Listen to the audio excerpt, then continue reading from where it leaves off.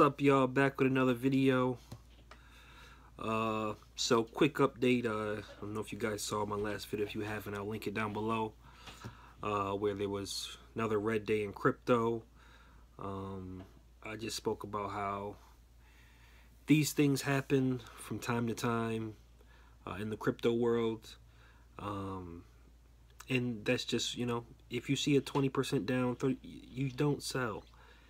If you believe in your coin, if you believe in the technology behind it, quote unquote, if you believe in the team, if you believe it's going to have some real value, or even if you just believe that the hype is enough that it'll come, that it's, I don't know, don't do that. But you got to hold your coins. Like it's another day. We just found out, I guess news leaked this morning, or people are starting to talk about today, that the Chinese government has decided to ban ICOs for Chinese investors, or Chinese investors in China. So obviously I'm holding NEO. That took a substantial dive. I think it was around 35 bucks last night, and it went all the way down to 19. Bitcoin dropped from about, I don't know where it was at before it dropped, maybe 46 to 4,200. I even saw it for 4,000 on Bittrex. So it's a bad day in crypto, quote unquote. It's a correction day. It's a FUD day, whatever you want to call it. But as always, is any of us who've been in here for any amount of months, years, or anything, this always happens, and it always comes back, a few weeks later, at the most a few months later. Especially at this time, I think we're still in that bull market where mass adoption is beginning to take off. These small corrections will be a blip on the radar in a few years. ICOs banned in China is a substantial blow, but it's not the end of crypto at all. It's gonna continue to make plenty of people massively rich if you hold, if you invest now, if you buy on days like these, if you sell at the highs when people are ecstatic about crypto, and just wait for days like these. You can make tons of money, but you just have to be patient. And you have to know that these are the days when you buy. This morning was a perfect time to buy. I didn't have anything on the sideline this time to actually buy. So I'm just holding. And that's it. I'll make sure I have a little stash next time this market runs up. I'll take a little bit of profit out.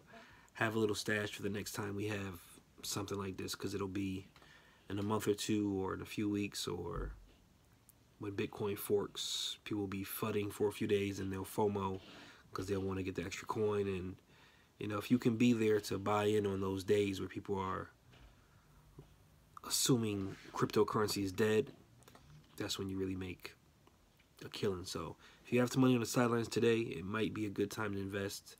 Again, this is not professional financial advice. I'm not a financial advisor. This is just my opinions on, if I had money on the sideline right now that I wanted to put in, I would buy today. What else? I saw an article which didn't seem like it got a lot of attention from what I saw. I haven't heard anything else about it. I saw the article, I haven't seen any chat about it in any of these Slack groups or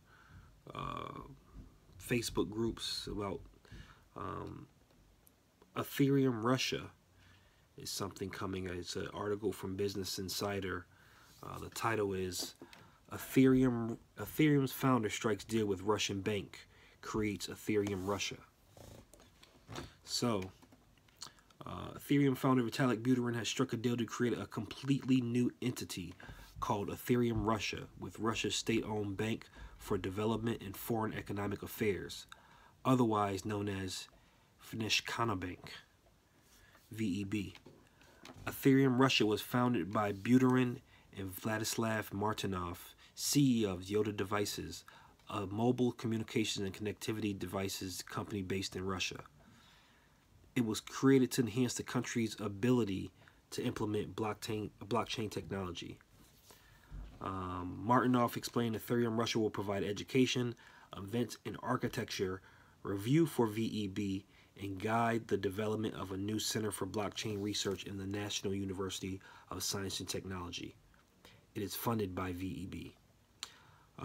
The reason Ethereum Russia and Ethereum Foundation must be two separate entities is so that the foundation may remain pure and without conflicts of interest. This way, other variable collaborations with Russian government and corporate bodies may proceed on its own Ethereum platform without a hitch. So that's pretty good news, I would say, for Ethereum. A lot of people were concerned that Ethereum is too aligned with governments around the world. And this shows a deviation from that idea, maybe at this point, that they're creating a new fork, I guess, of Ethereum, Ethereum Russia, which will be strictly for the private government sector of Russia. And the reason they're saying is to prevent any conflict of interest with the main Ethereum. So that seems to be a pretty good thing, for people who are doubting Vitalik's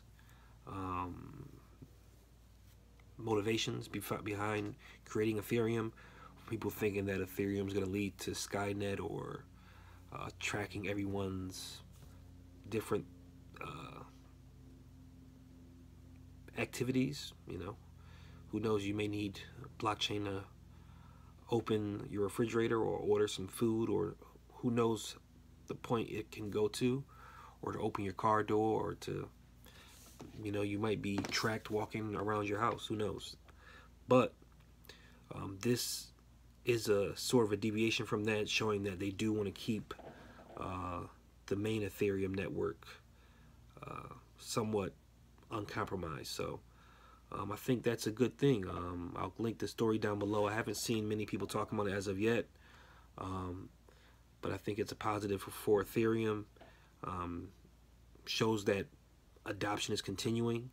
Ethereum Russia will definitely push the main Ethereum brand further, give the main Ethereum brand more credibility and more worldwide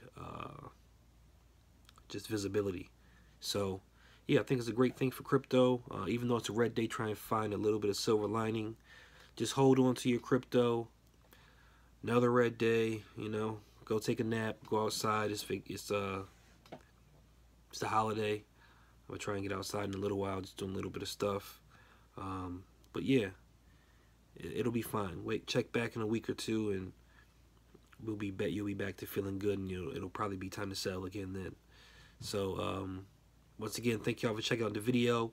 Subscribe down below if you haven't already. Follow me on Instagram at legal_Jones. Hit the like button if you appreciate this content, and y'all keep buying that crypto.